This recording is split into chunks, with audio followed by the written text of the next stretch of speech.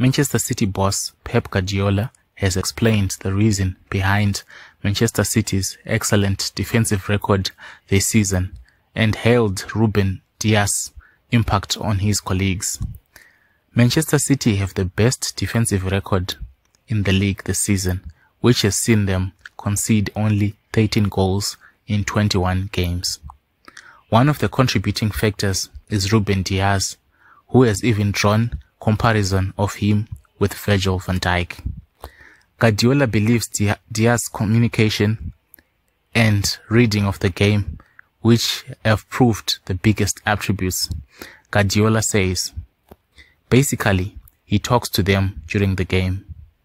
He anticipates. He does not play the game for himself. He looks at what happens in front of him and behind him.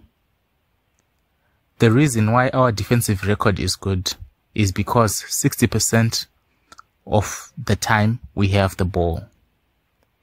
Of course, the opponent can score from set pieces or counter-attack, but the more that you have the ball, the more your chances to have to score a goal.